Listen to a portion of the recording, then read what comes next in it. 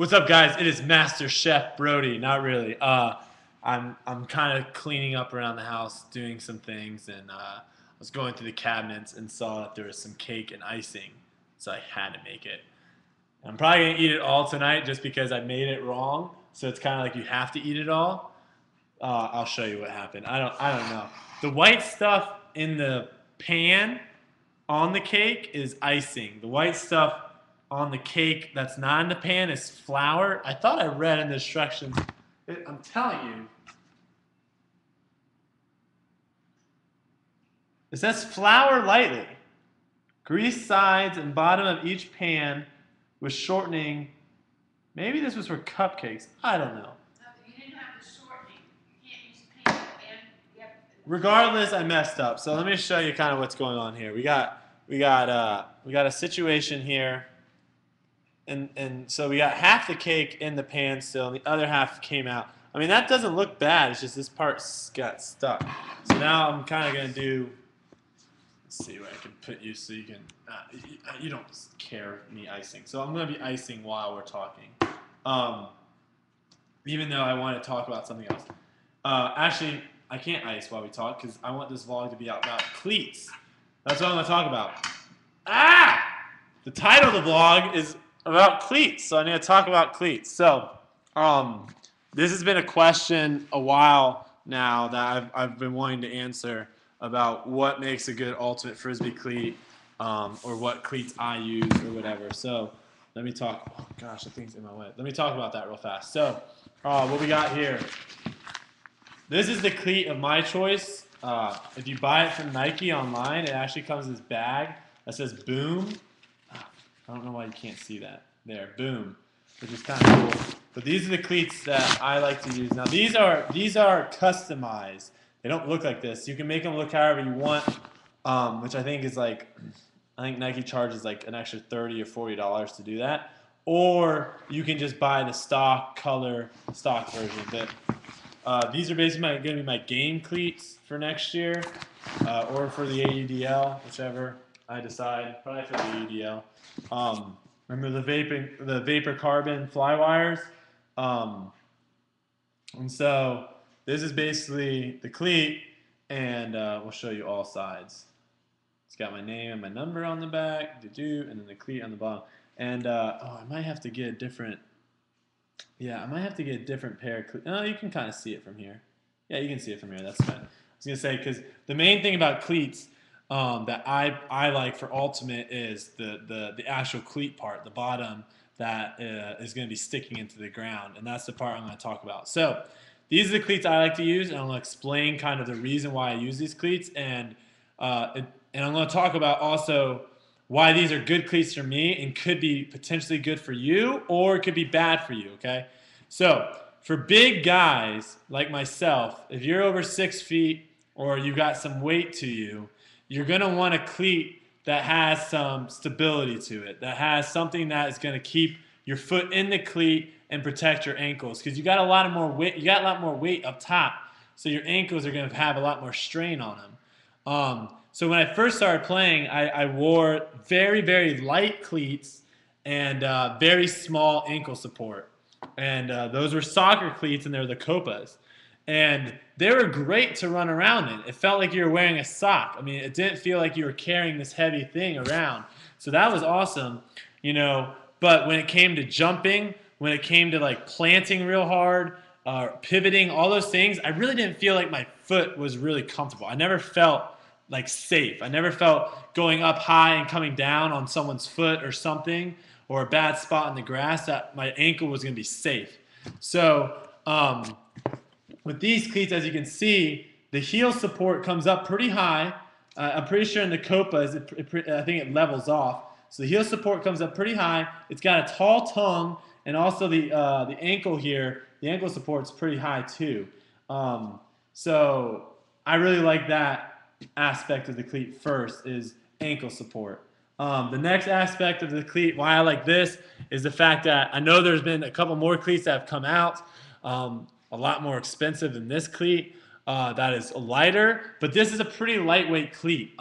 When I put it on, I feel secure, but I also don't feel like I'm carrying around a boat. You know, it's a pretty lightweight cleat, and I enjoy that because in frisbee you run a lot. You run a whole lot, and if you think about it, you know, every little ounce that you put on your foot, it adds up throughout the weekend. So the more weight you can take off of your cleat, the better your legs are going to be. They're going to be carrying around less work. They're going to be doing less. So at the end of the weekend and stuff, you're not going to be as tired. So the weight of the cleat's important. These are pretty good on weight. So that's another thing you want to look at. Besides like how it looks and whether or not you think it looks cool, I mean, that is actually kind of important. When you put on something that looks super sick, you're probably going to play a lot better. It's just sometimes it's that mentality of, you know, when you put on new shoes or when you put on a new outfit and you're looking good, it's going to make you want to, you know, kind of step up to that level of how you look. That might be, you know, a placebo effect. That might not affect you at all. Sometimes it doesn't affect me. I can go out in jorts and sleeveless shirt and play, you know, pretty decent ultimate. But to a point when, you know, you got new fresh jerseys on, you got new fresh kicks, you got new fresh socks, you got maybe a new headband that you're rocking, all those things are going to add. So make sure that you don't buy a cleat that you don't like, because when you put it on, you're going to be thinking, what, you know, this cleat's good, I guess, but I don't like how it looks on me. Buy something that you like, okay? Last thing I'm going to talk about, and this is the most important, is the cleat design on the bottom. Is there some grass on there? Oh my gosh. That's not okay. I've worn these once. I broke them in the other day just running around. But okay, so the reason why I like this cleat, I'm going to have to hold it like this so you can kind of see it because they're clear and it doesn't go well with the lighting. First, you got to look at the heel. If you think about it, when you're pivoting, a lot of times you pivot around on your heel. You know, you're not always up on that toe. You're sometimes on that heel and also pushing off and stuff. I want to make sure I have a good cleat pattern for the heel. And so this one has 4 things, and I really like the kind of the pattern and stuff. I feel like that's really good. Okay? The midsection, I could care less. How they want to do this part doesn't bother me. Whatever. Just make sure they have cleats here. The last part I want to talk about is the toe. Okay? The toe.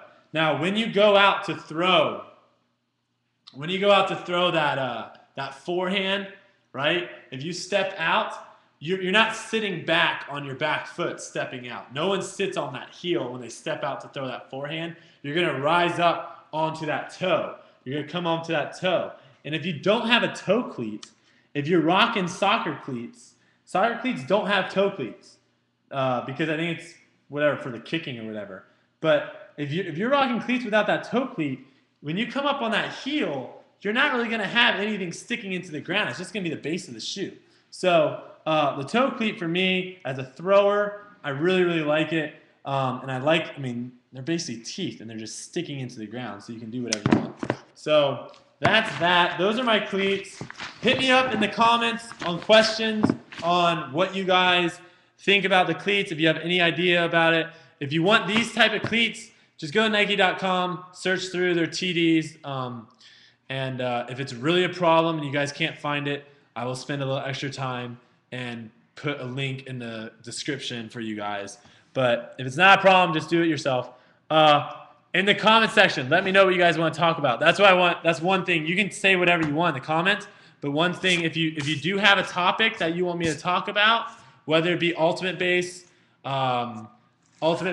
or frisbee, trick shot base, or life stuff, or whatever, post in the comments what you guys want to talk about.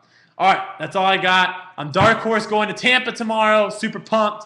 Get to see Chris again. And, you know, I think we need a one-bite challenge. We haven't had one in a while. So, one-bite challenge coming to you soon from Tampa. Dark Horse posted a new video on Everything Ultimate. Check it out. Dark Horse going to post a new video, kind of a new video. It's a shot that was already in a previous trick shot that I don't think got enough attention, that I want to make its own separate video for you guys that maybe have missed it. So that'll be on the trick shot channel. And I'm going to try to get, before my flight tomorrow, I'm I'm going to try to get a sick trick shot. I know I was supposed to do that today. I've had a lot of things on my plate. I didn't get around to it. So tomorrow, I'm waking up early. I'm going out. And I'm going to try and nail a sick trick shot. So that's what I got on cleats, guys. Hit me up in the comments. I'll talk to you later. Peace and man up.